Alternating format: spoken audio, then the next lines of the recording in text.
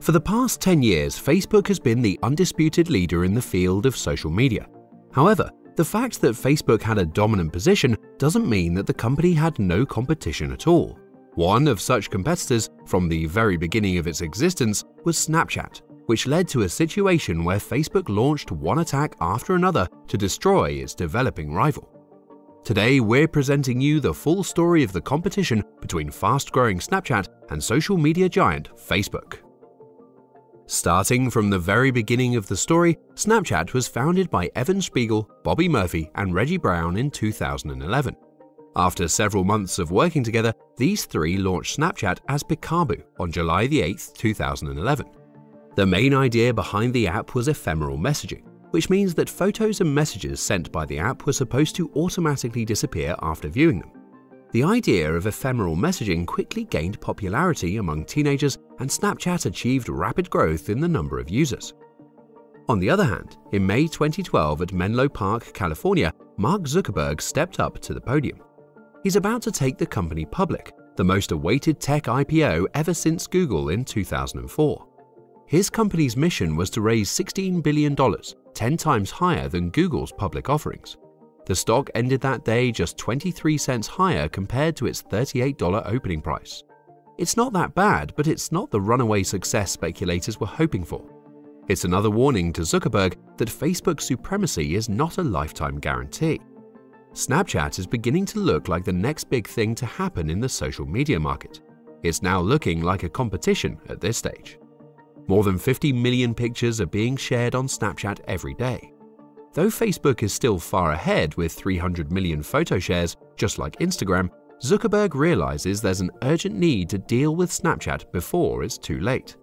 As a response to the growth of Snapchat, Mark Zuckerberg decided to build a new app, which was supposed to be a copy of Snapchat. After some months of work and different experiments, the developers came up with Poke. This app allows users to send a video message, text, or photo to their friends. Users can also single out a photo and include a location. The sender will determine how long they want the content to exist before it vanishes. Without any doubt, this is a duplicate of Snapchat. The message from Zuckerberg is clear. His company will go after them and crush Snapchat. When Zuckerberg's new invention is finally launched, the tech press talks about how similar it is to Snapchat. Dozens of articles also made mention of it. This creates the attention Snapchat needs. People are anxious to know this new app that Facebook has allegedly copied. During Christmas, Snapchat takes number 4 position in the App Store. On the other hand, Poke can't be found in the top 30, a massive embarrassment for the biggest social networking site in the world. Zuckerberg is frustrated. This is time for Plan B, the Instagram route. If you can't beat it, then take it. In November 2013 at Snapchat headquarters, Spiegel and Murphy are seated with their chief rival Zuckerberg. The founders were confident before the meeting. Snapchat users are sending 350 million images every day. They just kicked off Snapchat Stories that can join together snaps chronologically. I want to buy Snapchat for $3 billion. Zuckerberg finally hits the nail on the head. The Snapchat executives are astonished. They exchange a quick look, but Spiegel recovers as fast as possible. It's not in Snapchat's plan to monetize, and they have no revenue. It's just 2 years old. $3 billion is a huge price tag, 3 times more than the company's current valuation. It means the two will each get $750 million. The two take their time to discuss this while Mark waits for the decision. They believe they can do better. They believe Snapchat can be bigger than Facebook so that the current price will become a chump change. Mark is called in. We appreciate the offer, but it's a no from us. Mark was taken aback. He can't believe his eyes. Are these kids throwing away $3 billion? Overwhelmed, he stands up. They shake hands. Zuckerberg hardly makes eye contact. He leaves immediately. After the snub from Spiegel and Murphy, Facebook won't waste any time before it embarks upon its tech attack on Snapchat. An app known as Slingshot is their most recent endeavor to win back teenage users. Slingshot was an instant messaging software that allows users to send videos and photos to their friends. The only change which Facebook made to distinguish it from Snapchat was that you have to send a photo back before you can view a photo from your friend. This feature was supposed to make Slingshot an app for status updates and sharing casual photos and videos. But in the end, same as Poke, the app wasn't able to beat Snapchat. Finally, Facebook closes down Creative Labs, which were creating apps such as Slingshot and Poke that competed with Snapchat. However, it wasn't the end of the rivalry with Snapchat. As a next step, Facebook acquired Masquerade, which was an owner of MSQRD, the AR face filtering app. The app was able to transform faces, overlay makeup or accessories on live video. This was undoubtedly an attempt to compete with Snapchat face filters, which was one of the most popular Snapchat features at the time. Next, in the summer of 2016, Zuckerberg gathered Facebook staff in the company headquarters and delivered a speech, which is going to change the future of its rivalry with Snapchat. I'm sure you've noticed some of the updates and acquisitions we've been making, from Masquerade to Messenger codes. We're working to give our users what they want. I want to tell you all something. You should not let your pride get in the way of doing what is best for users, even if that means copying other companies. It's August. Instagram unveils Stories, a near-duplicate clone of Snapchat's unique story format that allows you to post photos and videos to your profile that vanishes after 24 hours. This new feature is such an obvious clone of Snapchat. Even Instagram CEO Kevin Systrom tells TechCrunch they, Snapchat, deserve all the credit. Just 2 months after its release, more than 100 million people are actively making use of Instagram Stories. What next? Mark Zuckerberg needs to catch the attention of the influencers.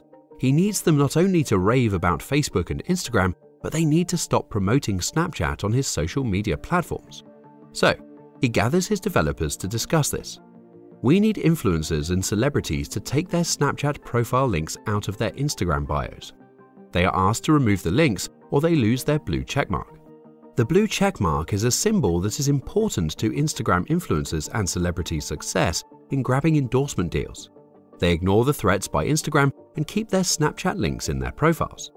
Facebook plays smart by rewriting its code to stop users from linking their Snapchat profiles to Instagram accounts. Things are beginning to fall apart for Snapchat. Facebook is giving them their biggest headaches. Additionally, after the publication of poor quarterly results, the value of the Snap stock dropped by 23%. Snapchat had to somehow get the situation under control. As a response to the company's problem, the founders Spiegel and Murphy decided to redesign the entire application. Up to this point, the content in the app was displayed chronologically. From now on, the content will be displayed algorithmically. The algorithmic method of presenting the content was supposed to select content tailored to the needs of users with a particular focus on the content sent by their friends. Finally, Snapchat was completely redesigned, but the result was drastically bad. People don't like it because they believe it's difficult to use. 1.2 million people signed an online petition demanding Snapchat to return to the old design. On the other end, Zuckerberg doesn't get the chance to gloat, as this time Facebook was facing the biggest scandal in company history. British consulting firm Cambridge Analytica collected personal data belonging to millions of Facebook users without their consent, and then started using this data for political advertising. Initially, Facebook tried to downplay the problem, but when the major media started publishing information about the activities of Cambridge Analytica, the public outrage grew drastically. FTC starts the investigation. Politicians urged Zuckerberg to testify before Congress, and the movements to delete Facebook takes off. Finally, Zuckerberg realizes the statement and was testified before Congress, but it doesn't help a lot. At this point, Facebook has lost the trust of the public. Meanwhile, Snapchat is back in business. Under pressure from users, the founders of Snapchat decided to go back to the previous interface of the app. Despite the failed attempt to redesign the app, Snapchat continued to introduce new features. On stage, Spiegel introduces SnapKit, which enables developers to integrate Snapchat with their apps. The company also rolls out a premium ad service known as Snap Select, which allows advertisers to purchase ads specifically on Snap's premium original content. Finally, Snapchat introduced Snap Games, which enable users to play with their friends. Snapchat's user base began to slowly grow again, and the company reported stronger than expected financial results. Snapchat managed to survive the rivalry with Facebook, but with increasing competition from other apps such as TikTok, the position of Snap on the social media market is still uncertain. This was the story of the rivalry between Snapchat and Facebook. If you want to see more stories of companies and entrepreneurs, don't forget to subscribe to our channel, Story Behind Company.